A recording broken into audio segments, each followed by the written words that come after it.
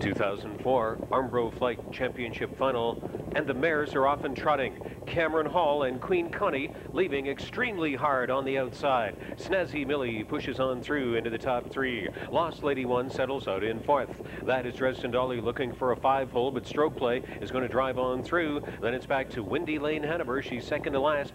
Gypsy Balance completes this field, and Cameron Hall and Trevor Ritchie have outbursted the field into the first turn. Snazzy Millie drove through in second.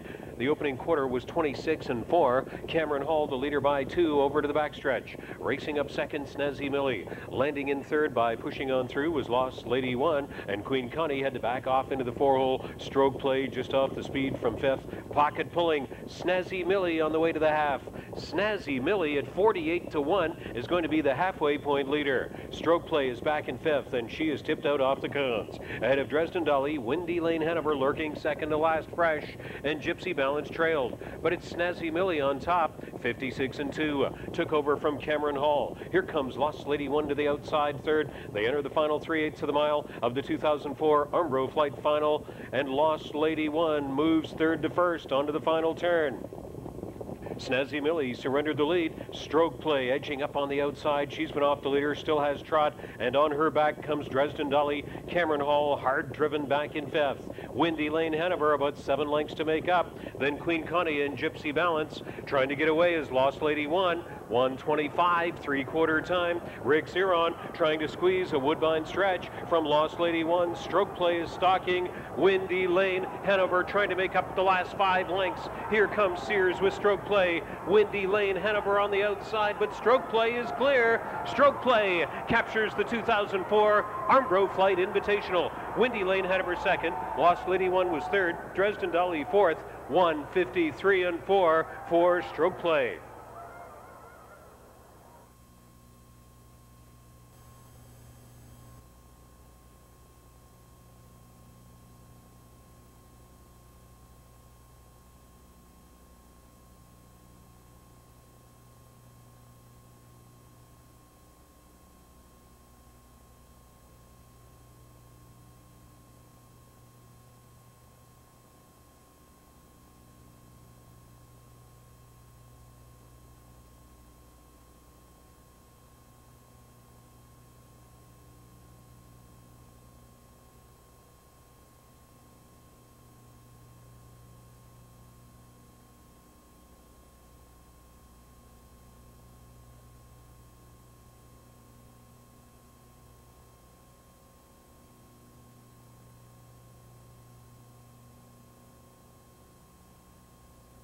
Magnificently. They hung up some fractions for you. You were sitting from just off the pace, and I guess the rest was pretty automatic. Yeah, at the start of the race, you know, Luke was leaving out there. His horse was pretty aggressive, but I really wanted him to get in behind me, get a little separation from Windy Lane. I was a little nervous with her being on my back if that would have worked out that way, but you know, when I come with her, she came strong and picked up some cover. They were mixing it up good enough, and you know, she just responded like she has for the last few weeks and raced super. Excitement with this mare, I'm sure. Major disappointment for Georgia Pacific. Any indication as to what went wrong? You know, the 4-hole tonight, we were stepping out of there, and he just wasn't real quick off the wings, and I thought they were going to mix it up pretty good.